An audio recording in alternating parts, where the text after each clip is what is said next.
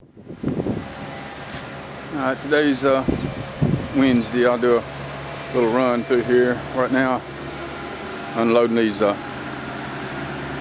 pavers, get those into position.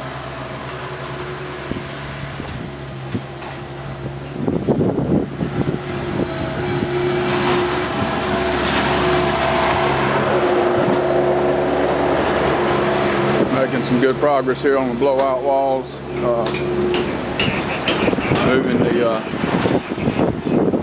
Moving the controls. Just have to get everything above 64 inches, of course, is structural.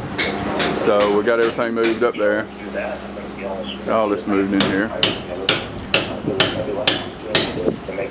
Got the columns framed out, and got all this framed out. This will be stucco right through here.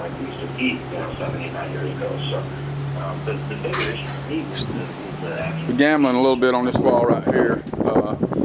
Wouldn't be terrible to have to fix it, but we're going to try not to.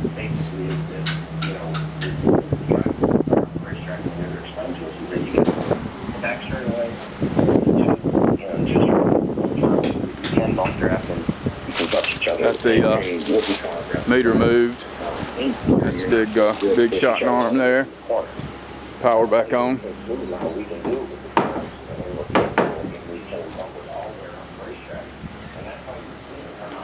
And this is the way we chose to fix this old rusty door right here. Now you can black that out if you don't want people looking in there, but it'll actually help if it don't bother you. And got this blowout wall right here. Having a little bit of trouble getting the condensers moved. Push comes to shove, we're just going to cut them loose here so we can finish this. Guess we got to get rolling on this. This is your elevator control box right here, power box, all this for your elevator. You can see we got that above the cut rail. You can see where it's cut right there, 64 inches if we have to, but you'll lose your bench, and we're just going to try to get by. I think we can. I hope we can. So that's that down here. Let's see. Just brought Marvin some more plumbing stuff. He's going to rough the hot and cold water in for the shower. Also brought the stuff for the shower, and had a good bit of plumbing work to do right through here. Get this moved. Got the condensate lines moved. So looks like all this is going to fly.